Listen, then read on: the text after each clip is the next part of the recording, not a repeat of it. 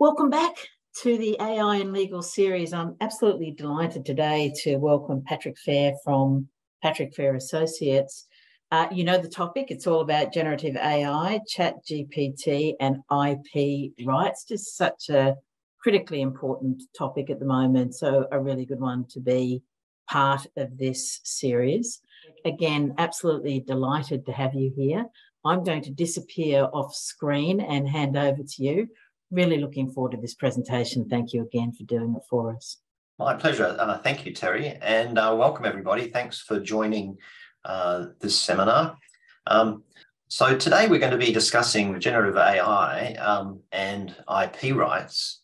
I propose to deal with these topics during the course of the discussion. I've put copyright in bold there because a lot of the talk is about copyright.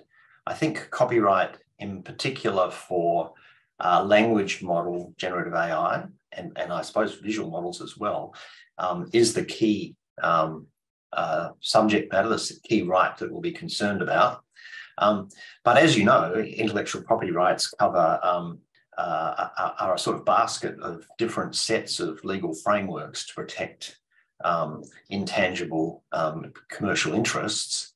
And so I'm going to work through the list and just make some comments about design rights, circuit layout rights, trademarks, patents, and then we'll deal in substance with copyright.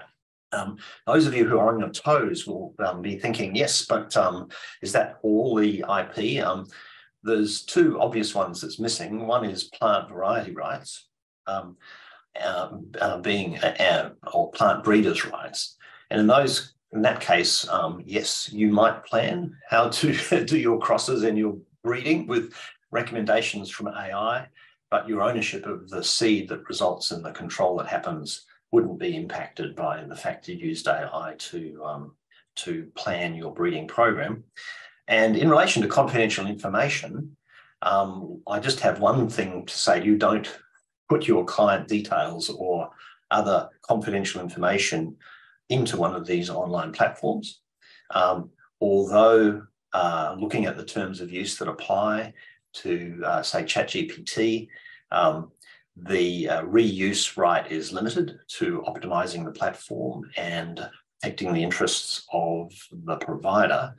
But nevertheless, it's a third-party disclosure, and there are gaps in the way that restriction works. So to the extent that you're using the platform for something which involves sharing confidential information, I recommend you don't.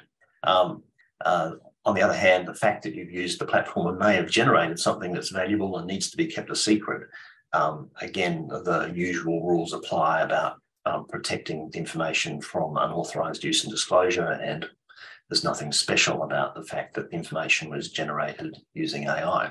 Now, knowing that this is part of a series, I've sort of cut down my introduction as to generative AI basics, but knowing that some of you will be perhaps haven't seen some of the other seminars or haven't yet got into it, I hope the rest will bear with me while I just do a little bit of scene setting around how this technology works at a high level, and hope to draw out some features which are important in order to understand how the legal frameworks might interact with the new technology.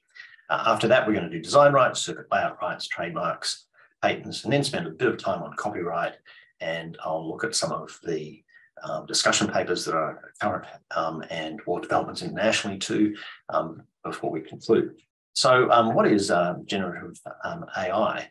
And the clue is in fact that ChatGPT is called GPT. Some people have asked, what does GPT stand for?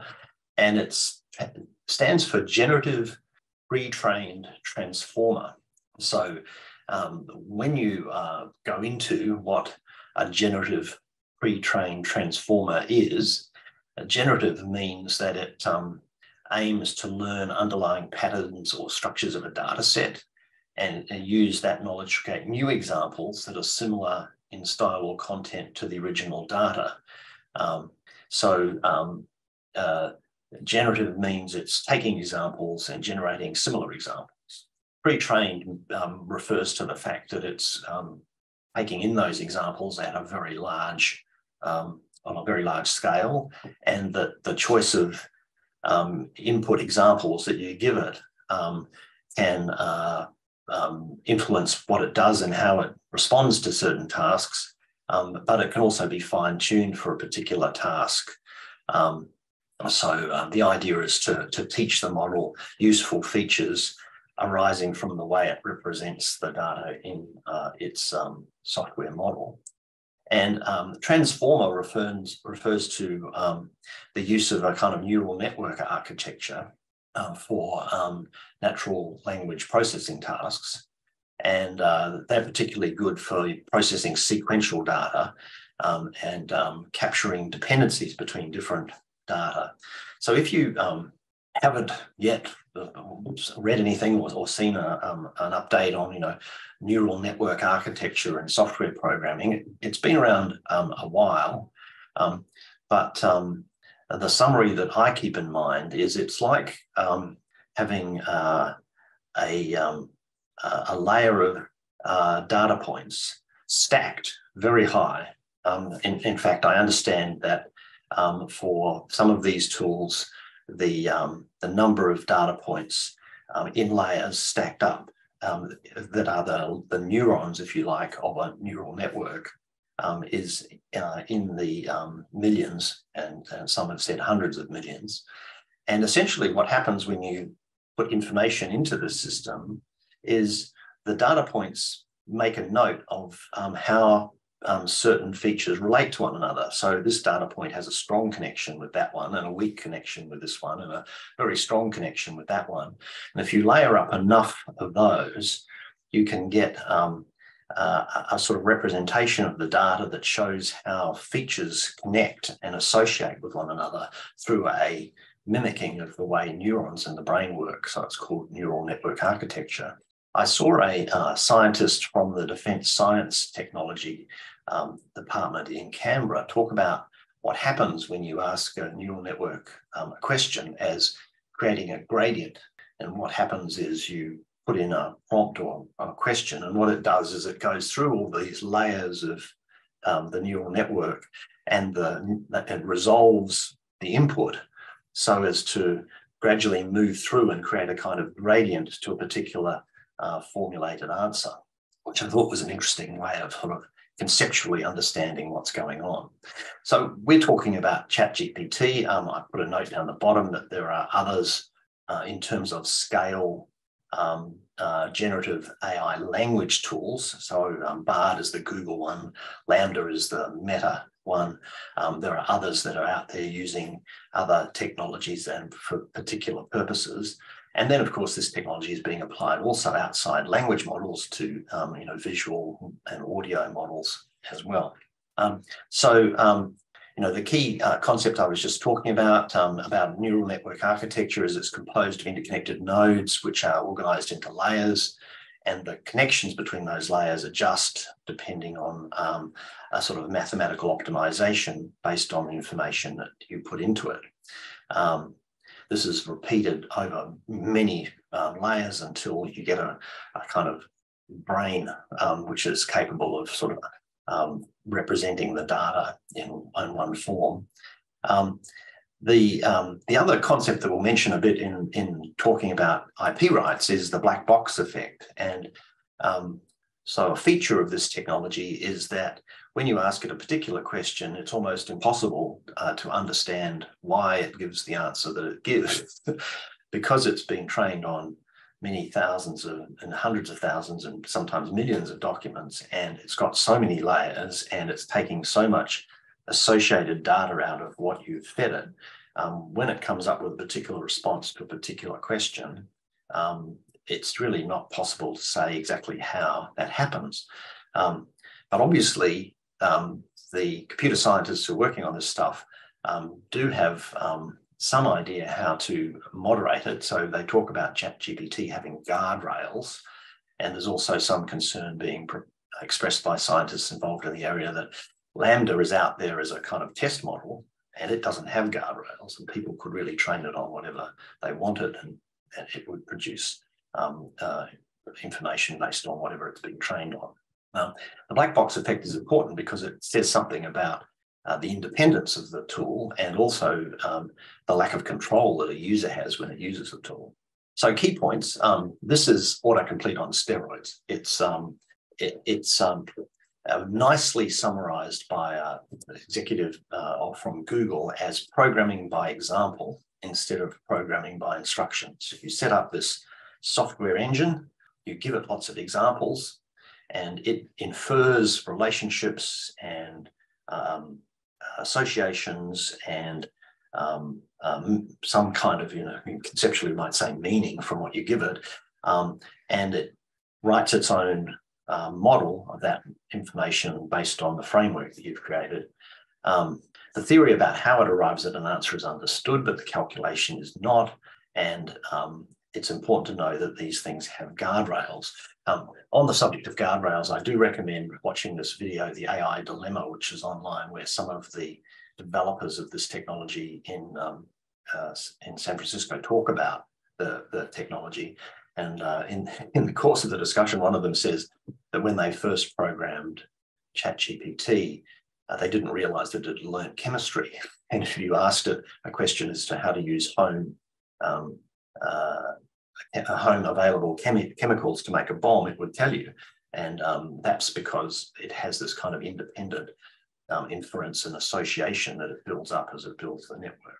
So let's now apply this to some of the frameworks that exist for the protection of intellectual property. So starting at the most base level, the Design Rights Act, very popular little piece of IP protection. It protects the shape, configuration, pattern, or ornamentation of an article.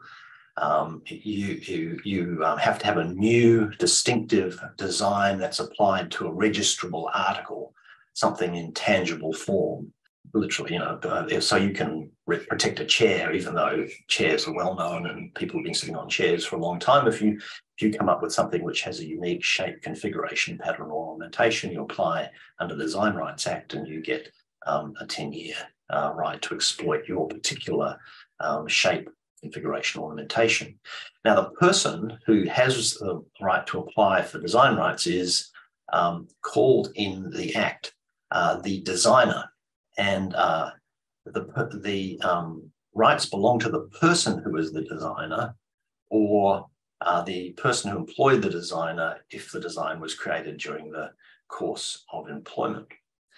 So we'll get into the sort of fine points around this, what it means to design something. It's very similar to what it might mean to be the author of something under copyright as a sort of general, English sort of concept. But there isn't as much law about that as there is on the copyright front. So if the designer was a machine, it would not be registrable because there would not be a person. And also the machine wouldn't be designing in the course of employment. So a bit like when we get to the copyright question, it comes down to whether you can claim to be the designer or whether the machine is the designer. And this depends a bit on how you controlled the machine and what you asked it to do. And if you developed a sophisticated prompt and refined your sophisticated prompt and controlled the output to the point where you selected when it was finished and you decided what the output was, reasonably you would be the designer. On the other hand, if you ask the AI to surprise you, as you can do this in Midjourney, one of the image generating AIs, and it produces something, quite probably there's not a registrable design there because there wasn't a designer, only a machine, and the designer didn't create it in the course of their employment, unless you can argue that the employee did have put enough prompts to actually have control of the output. So we'll talk about some of these issues, that distinction between the effort required to be the designer, by way of analogy with copyright when we get to copyright. But circuit layout rights is a little bit different. In circuit layout rights, you have this unique piece of legislation that protects an eligible layout for a circuit. And it's protected if the eligible person, i.e. the person who makes it, is an Australian citizen or a body corporate. So it seems with this framework, we're using the term maker, not the term designer, and we're contemplating that the maker could be a corporation who might be using AI to make the circuit layout. So you would think that it's hard to imagine a circuit layout that doesn't require you to tell the machine what you want it to do, and if the machine then produces one for you, you would be the maker of that output. So here we've got a kind of straight up distinction between a designer where you need human sort of input and a maker where all you're doing is being the cause of something that produces the output. Trademarks are different is worth mentioning, but has a different kind of issue to talk about. As you know, a trademark is a word, name, signature, numeral, device, brand, heading, label, ticket, even a scent, which is a distinctive identifier of goods or services. That's our description from IP Australia. And you can have it protected at common law by use, or you can have it protected by registering it. Interestingly, if your product is artificial intelligence, then the IP Australia list for registering a brand in relation to artificial intelligence already contemplates it in a few ways. If you ask AI, it tells you it should be registered as a service in class 42, where consulting and research appear. But if you put it into the pick list at IP Australia, you've discovered that household and laundry cleaning robots with AI are actually in class 7, and data feeders for use and use with or linked to AI, and humanoid robots for preparing beverages or use in scientific research are in class 9. How does IP, the trademark IP, relate to artificial intelligence? Answer is yes, you can register a mark in relation to it. Yes, the system contemplates that you can register a mark. What about if you ask the AI to generate a mark for you? If you use it, subsequently, it'll become distinctive by use at common law. And if you register it, you'll have rights as you would with any other mark. As to whether you might own the copyright in the mark, well, we're going to talk about copyright soon. And I think, to the extent that there may be an artistic work generated by AI where no copyright subsists, there's no reason why that wouldn't still be your trademark. Other people could infringe it from a copyright, could not infringe it from a copyright point of view if it was a sufficient work for copyright to subsist. But if you've made it distinctive of your products, either by use or by registering it, that won't matter because it's your trademark. In a way, it's kind of curious. It might create there's a right of control there, which will exist even if copyright doesn't subsist. And when you think about it, that's the case in any way in already with words which are not sufficiently substantive or don't have enough work for a copyright to subsist, small phrases and unique words. What about patents? Well, this is a little bit more interesting and sophisticated, a few more issues to talk about. As you know, the Patents Act grants exclusive rights to exploit an invention. And in order to have an invention, it needs to be a manner of manufacture within the meaning of the old statute of monopolies. But it has to be new. So when you compare it with the prior art, it has to be novel and involve an inventive step and be useful. There's also this requirement that it can't have been secretly used in the patent era before the priority date, claim priority date. So under Section 15(1)(a) of the Patents Act, the person who makes or devises the invention is the person who is entitled to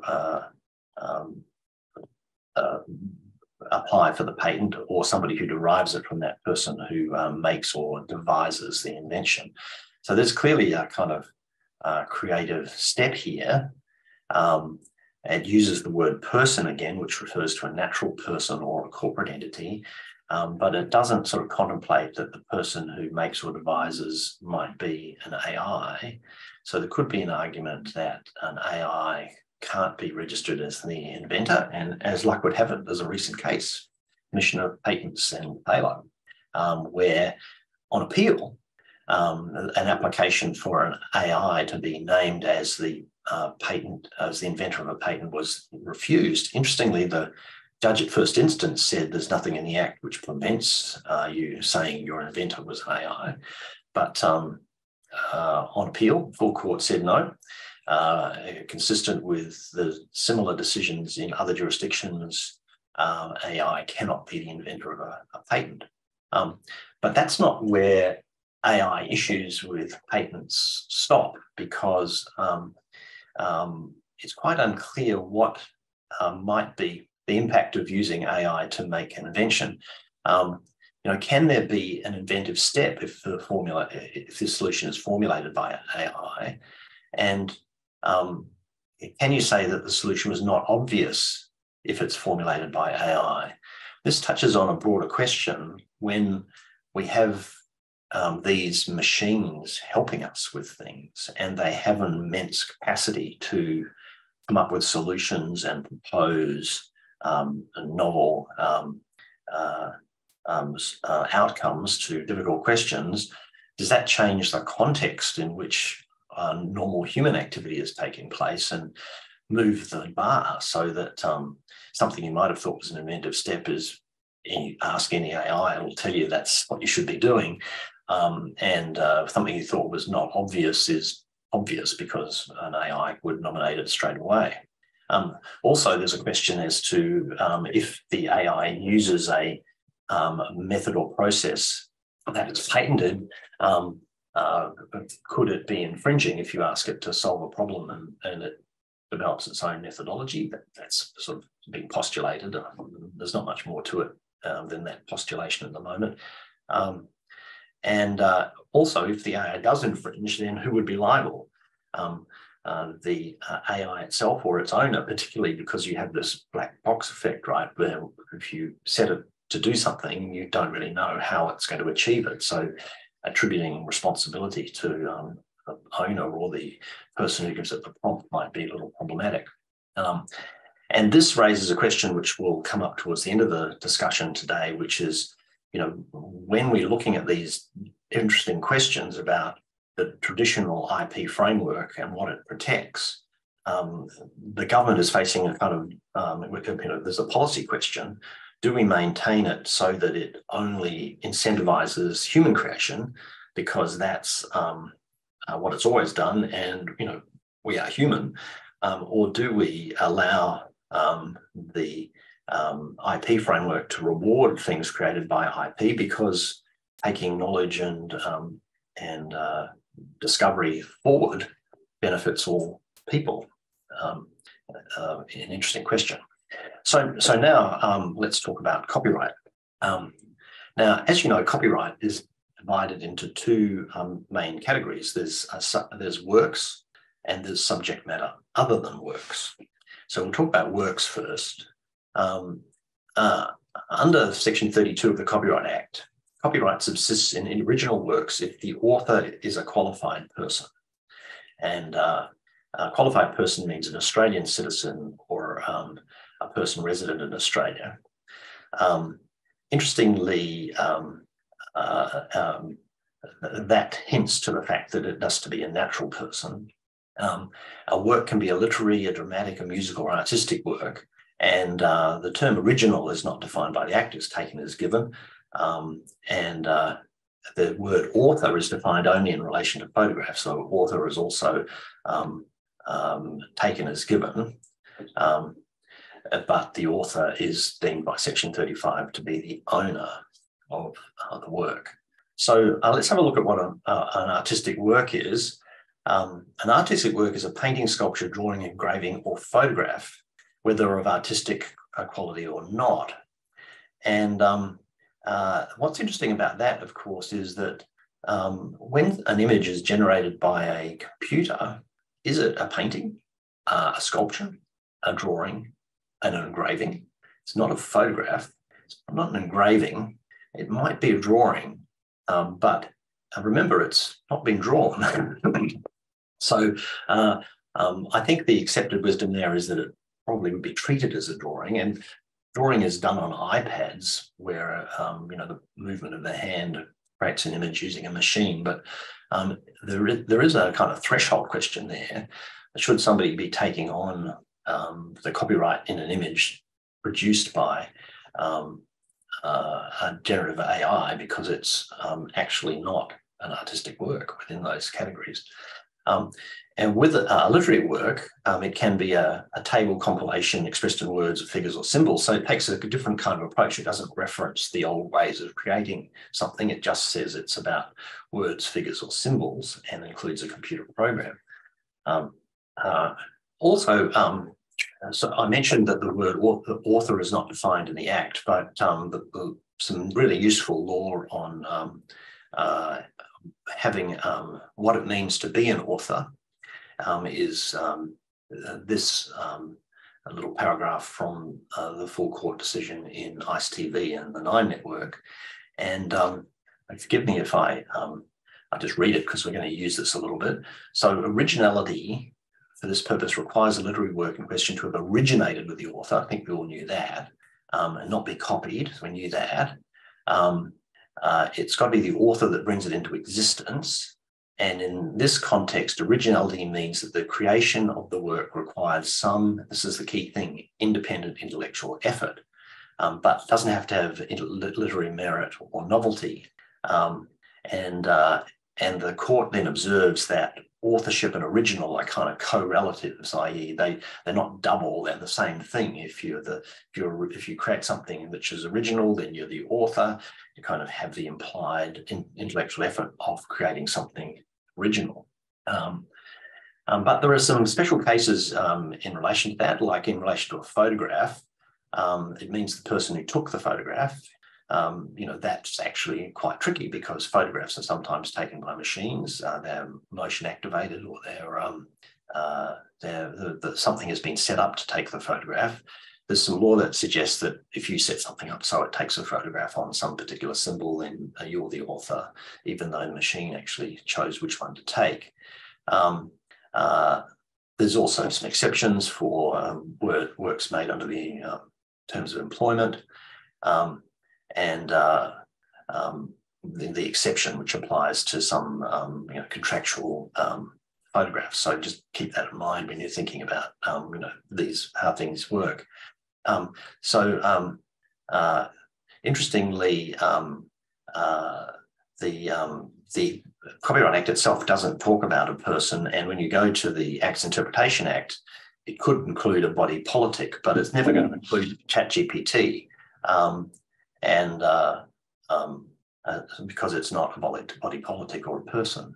Now, so here is an interesting case which goes to this question of what it means to create a copyright work. Patrick, before you jump into that, we've actually got a question on point here that I might just drop in here if I may. It's is a painting done by a robot creating a visual image generated by a GPT considered original artistic work, or even a sculpture done by a robot? Well, the answer comes down to whether or not the person who sets the robot in motion has used that made sufficient intellectual effort to be the author. So as I mentioned earlier, you can go to Midjourney and you can say, surprise me. And I think the best view is that if you do that, the image which is created has no copyright because you made no intellectual effort and you didn't determine the outcome. On the other hand, if you go to Midjourney and you say, please do me a picture of a robot inventing, as I did with the DALL-E Microsoft program to create image in the first slide, then there's an argument that my minimal intellectual effort in relation to this tool was sufficient to make me the author of the work. I was just using a tool to generate it. But the distinction is the one that's on the screen in front of us here, which is, this was the point I was just making, which is that if you look at the Telstra directories case, the court thought that the computer system was responsible for the production of the book and the extract, that it wasn't, anything of the work of an individual, and therefore no copyright subsisted in the directories as a result. And that's the sort of outcome we get with a surprise me direction to a generative AI. Perfect. Thank you. So that's works. The key test is, has there been a sufficient intellectual effort by a human person who might be the author of the work, except in the case of photographs where it's the taker of the photograph who is made the author. What about subject matter other than works? And this is quite interesting. You might know that sort of the Copyright Act gives rights to sound recordings and cinematograph films and television and sound broadcasts, and also in published works. And here you don't have the concept of author, you have instead the concept of the maker or the publisher. So in the case of a sound recording, it's the maker of the sound recording, or the person who engaged the maker for valuable consideration, who owns the copyright in it, although there might be an interest in the performers in a live recording. And likewise with cinematograph films, with movies essentially, it's the maker or somebody who was engaged them under commission to who owns the copyright in the work. And likewise with broadcasts, it's the broadcaster. So the point I wanted to make here is that if you generate a movie, or if you generate a song using generative AI, which you can do, there may be no copyright in the music unless you can show creative input sufficient to make a musical work. But the sound recording you've made of what the machine happened to do at the time is your sound recording, because you helped make it. And therefore, the recording itself can have copyright, even if the musical work itself has none. And it's a similar thing with films. You can use a generative AI to make a motion video, with items and symbol, with people moving in a scene. And if you did that for a whole video, using elements that are all invented by the AI, it's at least theoretically possible that you might not have any copyright in what was there. It's much more likely that humans would be controlling and designing and would have a right to say, well, there was an original intellectual effort. But if you did it without that intellectual effort, the film might have no copyright, but the maker, the producer of the film, would own the copyright in it as the producer. Even though the script didn't have any copyright and the sounds and so on didn't have copyright. And likewise, with television broadcasts, you could produce content using generative AI newsreaders, where all they're doing is producing a script and the machine is doing it. So if the script was written by AI, as can happen, that I understand that already people are publishing sports stories where what the AI just takes the history of the team and the results of the game and some information about who scored the goals and turns it into a sports article.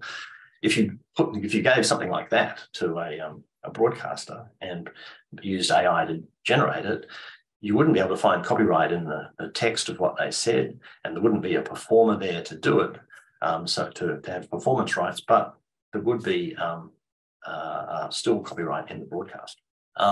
So this is quite interesting, that generative AI can be content of a sound recording, a film or broadcast, and be protected by copyright for that reason. without resolving the question of whether there's copyright in the underlying work. It's also highly problematic as to whether, you know, there would be any performance rights associated with that, because performance rights do seem to suggest that you need a natural person. Another thing to look at here, and this sort of, I just touch on this because some people have said, well, you know, doesn't the machine itself own some copyright? Or what about the inventors or architects of the machine? Isn't there some joint copyright here? And what about the content that the generative AI is being trained on? So it's taken this stuff in, and it's built its neural network, or it's, you know, it learned from those examples, and now it's outputting similar stuff. Shouldn't there be some sort of shared copyright? So there's three types of shared copyright in the Copyright Act. One's works of joint authorship, and they need to be produced by the collaboration of two or more authors, where the contribution of each author is not separate from the contribution of the other. So it's kind of tricky to see how you might say that something produced by generative AI was sort of a collaboration between the two, you know, similar things, or thousands of similar things it was trained on. It's certainly not like they weren't separate contributions and have been trained on. It just seems not to fit. So certainly joint authorship doesn't seem to be applicable. What about making an adaptation?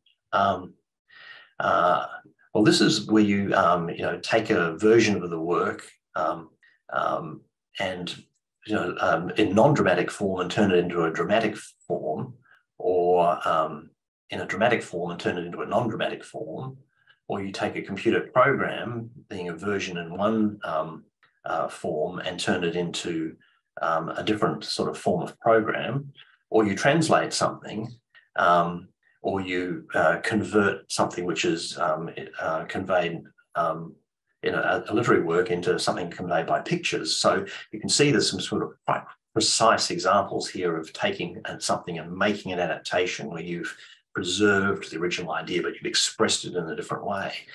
This is quite an interesting possibility, that you might take a novel and give it to ChatGPT and say, please write me a script. If that's the case, I would argue that the script is an adaptation of the novel, because you've clearly made a version, taken a non-dramatic version and made it a dramatic version. Likewise, if you converted a computer program from one language to another, you would argue that was an adaptation. So you might see this as a possible opening, that feeding stuff into ChatGPT or one of the AI engines can easily result in the production of an adaptation for copyright purposes.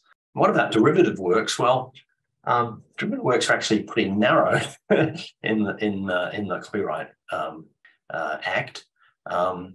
There's the use of the word derived in relation to a sound recording. So it's possible that a sound recording where you've derived a new recording out of an old one could be a derivative work. And it's also possible that if you derive information from a computer program to use it and make a new computer program, you've derived a new one. And so that could be relevant in one of the cases I'm going to mention shortly. So let's have a look at some cases and some terms and conditions. I recommend, firstly, if you're really interested in the subject, reading this terrific paper from these two authors in the Columbian Law School. They shortcut my research a little bit on which examples I might mention, and so I want to give them credit. And also, if you're up for 110 pages, really exploring the nuances of copyright and generative AI, that's where you should start. So one case that's interesting is this really old case from 1983 about Galaxian and Pac-Man video games, where the defendant made some enhancement devices that copied the audio-visual output of the games, and argued that copyright didn't subsist because the output depended on the way the user played the game. You know, you'd expect that, you know, the things move on the screen and that all depends on how you play. The court said, no, the output's determined by the game's circuit board, and there are only a number of control sequences that can be outputted. So the author of the machine owned the copyright in the images that were displayed by the machine.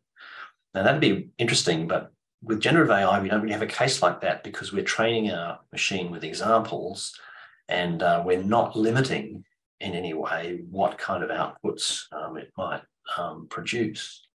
Another sort of similar case is this one about a software program that foretold phrases that appeared in the Hebrew Bible at equidistant letter skips. And the software company said it owned the output of its software program. And the court said, yes, you do, because there's only one set of output that can be given. It's fixed and repeatable, and it's determined by the program. So another example where the output generated by a digital system is found to be controlled by the owner of the software, but only because the output was fixed and repeatable, which doesn't seem to be the case with generative AI. And a little bit closer to home, this more recent case about the MOBA contour program, which was used to shape and capture 3Ds and the motion of a human, in 3D, the shape and motion of a human face, and used in movies, specifically Beauty and the Beast and Deadpool and Terminator. Apparently the use of the program was unauthorized, so the owner sued and said, I have an interest in these films. And the court said that the software was highly sophisticated and certainly did a lion's share of the work creating the images which would form part of the film. But it depended on such a large range of inputs that it wasn't really software which was creating the film. It was the facial expressions, the actor movement, and other things inputting. And so that sort of supports this argument that if you are controlling the prompt and giving generative AI lots of guidance, then the output is probably yours and not the result, not resulting from the machine. And it's interesting here that similar to generative AI, it's hard to think that the MOBA contour program would actually own the copyright in something, because it's a tool which is used in a context like a generative AI, rather than actually having some standard content that it always produces every time it's run. Now, as it happens, the Telstra Corporation phone directory case has a beautiful paragraph just on this point. And I'm proud to say that this paragraph was found by the generative AI published by Jade.io, the Jade research platform, Jasmine. I asked it to, if supporting my research, if it could find something on this question, and this is what it found. Beautiful. I hadn't seen it when I first saw the case, so really good. This actually discusses the question of, when you control and operate a program, will you own the output? And the court says, so long as the person controlling the program can be seen as directing or fashioning the material, there's no particular danger in viewing it as the work of the author. But if the person operating the program is not controlling the nature of material produced by it, then there won't be sufficient intellectual effort or effort of a literary nature for the creation to be that of the author. The person, an autopilot engaged, is flying itself. And so there's an interesting distinction. And that's telling you that if you don't actually put sufficient guidance into generative AI, then the material that it produces will not be your copyright. But I'd also say, and this is quite an important observation, that often if you're trying to prove copyright in a case, you need to show the author. And this is saying that if I wanted to prove copyright in something which I'd produced using AI, I might need to keep the prompts as a record, so that if I'm challenged, I can show the court that it was my original work because I had done sufficient prompting guiding the output. So I've made this little table which sort of tries to summarize the consequences of this. As you know, we've been using software to make creative output for a long time. Word, Draw, Photoshop, Minecraft creates an environment. Google Maps creates an environment when you ask it. And so on the left, I've sort of put down the row of the role of the machine, and then I've put the role of the human, and I've put what might be a conventional result, and then I've put some comment sort of indicating the degree to which. And as you can see, it's sort of non-controversial that if you use a program like Word or Draw or Photoshop to modify an image and control it, then you're the author. But down the bottom, if you use generative AI to automatically produce something with little or no instruction, then it's quite possible there'll be no copyright. So some points in conclusion. First thing to note is that this topic is hot. It's generating litigation. In the US, this very recent case where artists have sued the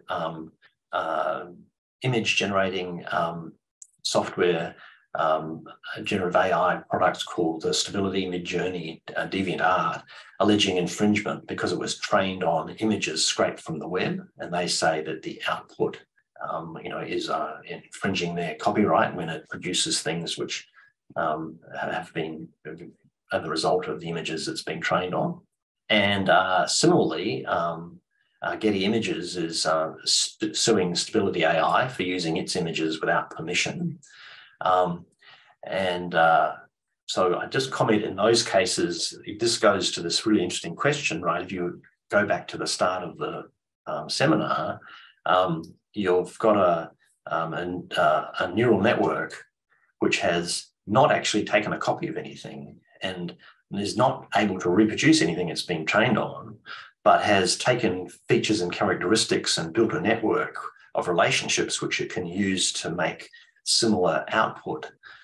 Is that a copying engine or is it a thinking engine? Is it original when it produces something, or is it just copying something? And if you think it's just copying something, then how come it's got so many engines and so much input and so many nuances? Isn't it sort of programmed to the point where it's hard to say that any particular image is whatever it might reproduce? So very interesting challenge there. And similar but related issue in this case of Doe 1 versus GitHub, where some of the software that's being written by the ChatGPT-driven coding assistant seems to reduce verbatim existing codes. And the people who say, well, it was trained on my code, and when you ask it to write code to do that, it produces my code, therefore it must be copying, and therefore it's infringing, and therefore I'm going to sue it. Sue the operator. Seems logical, but same thing. Code is very logical. The solution to a particular problem from a coding point of view might only be one solution. And the copyright law is that if two people create an original work which is the same, they both have copyright and one isn't infringing the other. The question is only, was there copying and was the work original? So is that going to be how the court decides this case, or is it going to say no, that the training is somehow, even if it's in this big neural network, copying, and therefore a reproduction is an infringing copy? It's important to note when you think that for these cases that the US has a fair use copyright law, which allows the exploitation of copyright in a way which is not damaging to the commercial interests of the owner, but adds value in a commercial, adds value in doing something new and creative. And we don't have that. We have fair dealing, which is much more restrictive as to what might be permitted. So the outcome in these cases in the US wouldn't necessarily reflect the law in Australia in terms of the license that the generative AI had to make to use the copies for training. Just some other points to note that are interesting. One is that the UK Copyright Designs and Patents Act says that computer-generated works works which are generated by a computer in circumstances where there's no human author. And in this case, it's the person that makes the arrangements for the creation of the work who owns the copyright. And there are similar provisions in the Hong Kong, Irish, New Zealand, and South African and Indian Copyright Acts. So we're a little bit of an outlier here, not having a specific provision in our Act which says that computer-generated works are owned by the person who makes the arrangements necessary for the creation of the work. Instead, we have the test, which I was talking about, which is, did the person dealing with the machine make sufficient intellectual effort as to make them the author? Also, I recommend having a look at this government paper on exploring copyright law and the impact of AI on IP. Given the time, I won't go into that in great detail, but they talk about that economic question of whether or not it's better to reward humans or to reward the capital that invests in these machines going forward. Interestingly, there's a decision in the US by the Copyright Office on March 16th, which talks about copyright in materials generated by AI and is going into a public listening phase about it. Interestingly, they say that machines automatically generated by a computer algorithm are not copyright and have been rejected for registration under their system. And they talk about the distinction between human contribution and machine-generated work. So that's quite interesting because it reflects the sort of tenor of what we were discussing in the US context, and it's only a little read. I recommend it. So in conclusion, machine-generated works can be protected by copyright, but the copyright depends on the extent to which the outputs are predetermined by the machine itself and the extent of your control, and possibly whether the work comprises an adaptation or is derived from the original work. Copyrights will subsist in subject matter other than works, whether or not the content is generated by AI. And you should know your prompts if you're planning to defend something, because if you've used AI to create it, it's arguable that you don't own copyright unless you can show your intellectual contribution to the creation of the work. And we may be good to amend our act to include something like we have in the other cases. And so there you are. There's a 1 hour Cook's tour on copyright and generative AI. There's this discussion paper out, if you haven't seen it, which is asking for broad input on how to manage and deal with AI. One of the issues will be, should we let AI put script writers and content producers out of work, or at least supplement and replace them? And should there be policies that manage the ability of people investing in AI to own intellectual property, notwithstanding some of the barriers I was talking about? So I invite you to make a submission to that paper if you're interested. That concludes my talk. Terry, over to you for any questions. Thanks, Patrick. I've got one for you, because as I was looking at the cases and listening to the presentation, and thank you very much for that, it seems that a lot of the activity, at least from an infringement point of view, is being directed towards those companies that are creating the AI. They're basically the defendants in these companies. But of course, there'll be folks that then use the outputs of the AI, which may also be tainted, for want of a better expression. Are we kind of on the precipice? It's probably early days yet, but are we on the precipice of kind of seeing the folks that are almost like the second iteration of the outputs also being hit with infringement? So I'm thinking I've used ChatGPT. I've got all the bits and pieces that I want from it, and then I actually publish that. And even if I disclose that it came from ChatGPT, I've still done something with it. Have I potentially then infringed as well? And it may be a question that we can't answer yet because there's just not enough of it. But I'm just wondering whether it will extend that far. Do you see that in the future as being something as well? Well, a key part of the picture there is to read the terms and conditions of ChatGPT. And I tried to find some for Bard, I should say, but that Google says it's a test platform. But ChatGPT have extensive terms and conditions, and they say that the output of the machine belongs to you, if there is anything to own. So they absolutely disclaim any liability or representation that it's proprietary, accurate, any non-infringing, all disclaimed. But to the extent that there is some original copyright in what's produced, they're happy to say that the user owns it. The other thing that's relevant is that they have a acceptable use policy, which says that you should attribute when using output from the machine. It's a little bit problematic because I've never ever used all of what they've given me, and when I have used parts of what they've given me, it's only been a kind of few words here and there, so I'm not going to give them credit for getting me started. And so that line is also a bit problematic.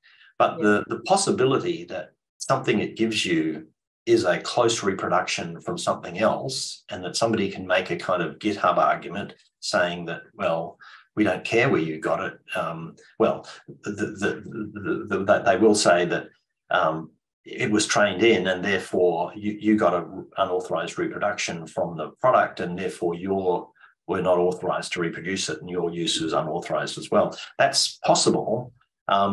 I just don't know that it's statistically very likely, considering the amounts of information that it has, and the fact that when it's trained on this content, it absorbs it into its network and doesn't actually keep a single copy of the single thing that it saw so that it could go back and reproduce that.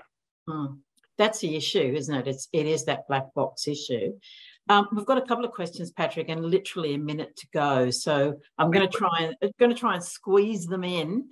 So the first one is, if I've used ChatGPT to generate a science fiction novel about astronauts riding horses on the moon in the style of Stephen King, what are my chances of claiming copyright on the output? It depends on the extent of your input, right? If you've read it and you've edited it and you've given it more questions and you've guided the content, there's a very good argument that you did sufficient intellectual effort to be the author. That's the outcome of the thing I was discussing. It's a very low bar, and the question is did you expend intellectual effort on the creation? If you stood back and just let the machine do it, answer no. But if you've read it, edited it, controlled it, asked it questions, guided the plot, probably you're the author. So you heard it first here, folks. We look forward to reading that one. And here's the very last question. Where do you think the line would be between sufficient and insufficient prompting or guidance for an AI to cross the intellectual effort threshold? I'm going to say, look, I'm happy to go with the line is, don't ask it to surprise you. If you ask it to surprise you, you're on the wrong side of the line. However, I think the line where you are the owner is only 2 or 3 prompts from that. It might be less than that, because the courts really do say, you need to have input. This is an issue which is going to have to be explored, because if you think about that decision in the Telstra Directories case where they talk about the autopilot, right? An autopilot adjusts the plane's altitude and direction and other things, over the course of something.